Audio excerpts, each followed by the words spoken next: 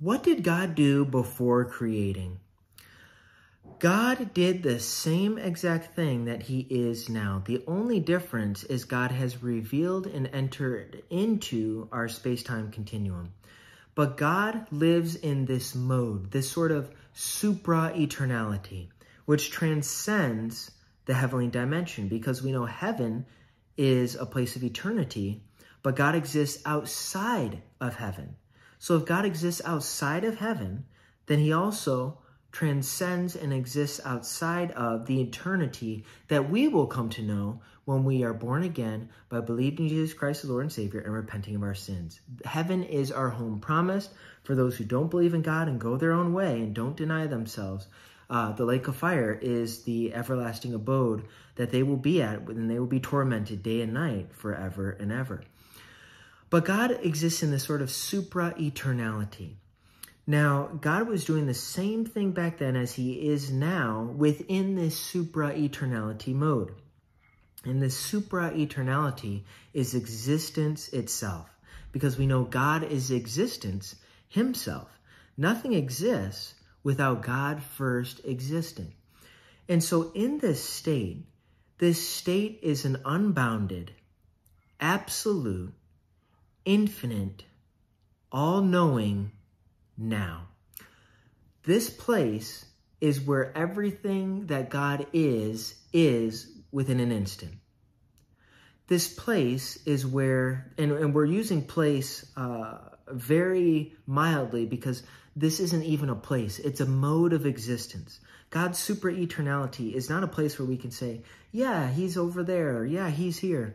No, this is literally the mode of existence God is in a super-eternality state. So what did God do before creating? Well, all knowledge was already there. He saw everything as it was. He always was, but he already knew how he would create and how things would unfold. Because remember, he created time. He's a timeless being. So these things began to exist within the space-time continuum. They have not always been. Only God has always been. Everything else has a beginning and is created. However, God, before creating, already saw creation, knew the events unraveled, and everything that he was going to do and create had already been for him from the viewpoint of his knowledge and mind. Because God can visualize and think and see anything and everything before it happens. Ecclesiastes 3:15 says, that which is has already been, and what is to be has already been. For God, what is to be for us has already been for God. So God lived in this pure, immutable, truthful, ultimate, metaphysical reality of a state which we know to be existence.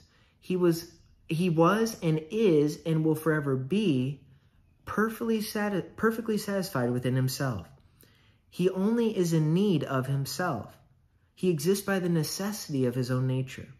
So before God created, it's not that he created and then all of a sudden he's trying to figure things out as it goes along and he's trying to force everything to make it happen. No, God saw all different types of universes he could have created, and within an instant he sees this, and within an instant he chose the one that he has created. Because we all know we could have been born in a different family or at a different time period or in a different location, and that would have been a different world because it would have been a different series of events. We would have connected with different people. But God, within an instant before creating, already knew what he would create. And it's not until God thinks something that possibilities come to be. God is the creator of possibility by thinking of creating a world, and then he thinks of all the different possible worlds he could create. And then when he creates the actual world, there's possibilities of different events unraveling, but God knows which ones to allow and permit, and then the other times where he might need to intervene at certain points. But he knew all this, and he just existed within a mode of just himself when there was nothing else. And again, what was back then continues to remain as is in this supra-eternal state, which is very difficult for us to wrap our minds around because we're not timeless, we're in time. But God exists outside time and in time at the same time. And this is just a marvelous wonder. May we just give glory to the King of Kings and the Lord of Lords, and may we just ask that God would grow us in deep revelations of him, because we will never fully understand God.